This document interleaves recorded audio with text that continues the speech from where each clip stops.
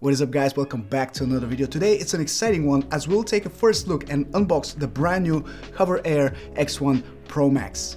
So let's open the box up and I'll talk you through the things as I go. I'm curious to see what we have inside, and of course I'm curious to see how this drone will operate, how it will be for flying. And I think I will need to do this.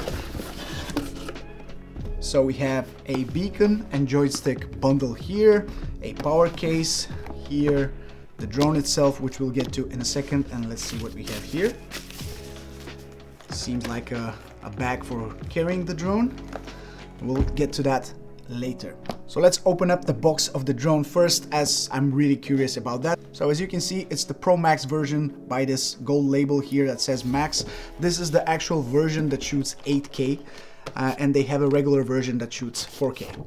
So this is the better version, if I can say that, at least on paper. So let's check it out.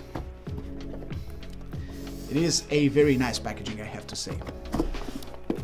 So we have this case here, which I'm a big fan of these cases that the drone comes in with. So that will be nice for protection and for carrying. Please read it before your first flight. I will. Promise. We have some paperwork here, quick start guide, and I like to keep those unopened. What is that? It's just a cloth to maybe keep some of the accessories inside, I don't know. And we have some cables, I assume, here. USB-C to USB-C. So let's open up the drone. And here it is, more paperwork. Here we have the drone itself. Opens up really nicely, and it's really tiny, I have to say. It's crazy how this thing folds up. And it's really small. Quick comparison straight away with the Neo, because I'm sure many people will be curious about that. So here it is. Not that much bigger, but of course this has the huge advantage of folding up and being able to be put back into even your pocket. If you have a big jacket, for example, you'll be able to put it there.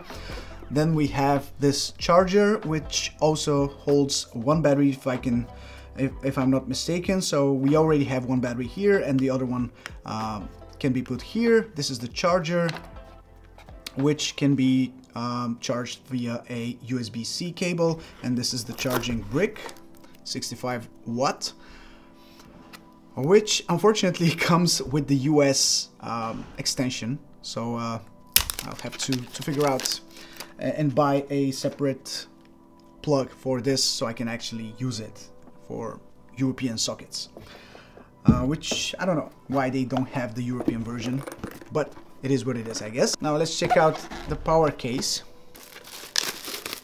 So again, we have some very high quality materials. I like the finish of this, feels like leather. And we have this magnetic latch here, which opens up. We have a shoulder strap here and some more paperwork. I'm not sure how much paperwork is needed for this drone. Why does it have that many booklets? But this is the case, which I assume the drone goes here somewhere. Yes, that's right. Close it, and I assume it should start charging. So this is the carrying case, which charges the drone as you go. Really cool to have, as you don't really have to worry about charging that way, and it acts like a giant power bank. And now let's see this beacon and joystick bundle. So this is really cool if you want to use this drone in a standard way with the remote controller, with your phone, and with this beacon, which can also be used for the tracking functionality of this drone. Again, very nice case here. They've done a really good job, very solid job of providing some quality cases and materials for all of their accessories. Very nice to see. That makes a huge impression to me. Great first impression. Here we have one side of the remote, another side of the remote, and the beacon itself. I always make such a big mess when I unbox anything in my studio, but that's how things are. And here we have the control sticks, more paperwork and more cables. So we have a hand strap, USB-C cable to this, so that's for charging the remote, I guess. And we have some cables to connect to your phone. So we have left and right side, and then we have the beacon. Okay, so right.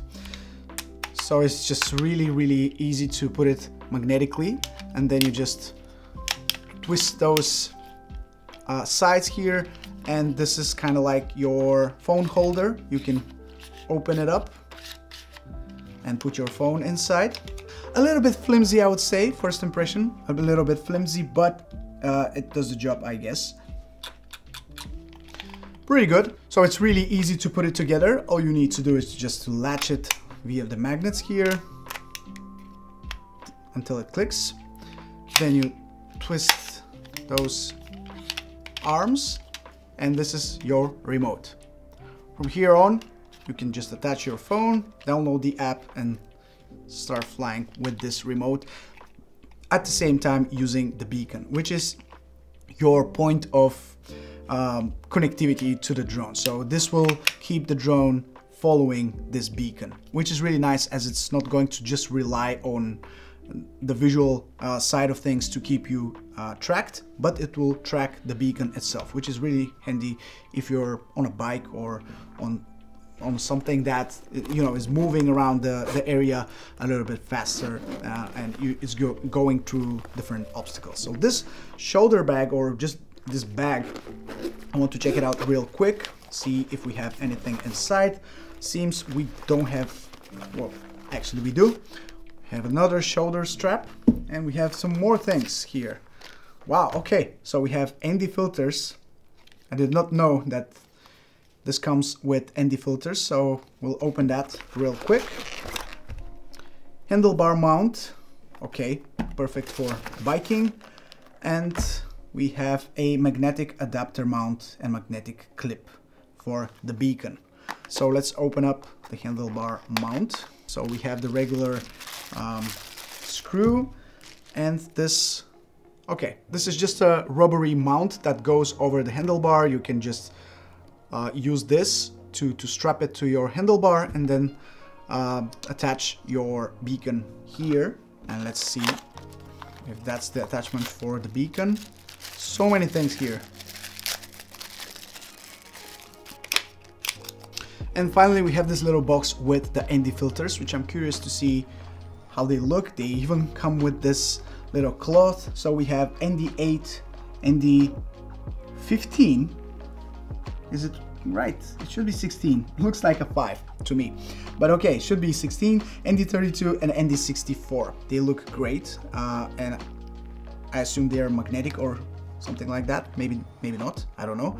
We'll see how they attach to the drone itself, but they look great, and I like the case.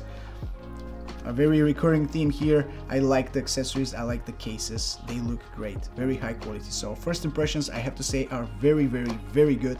Now we only need to see how this drone flies.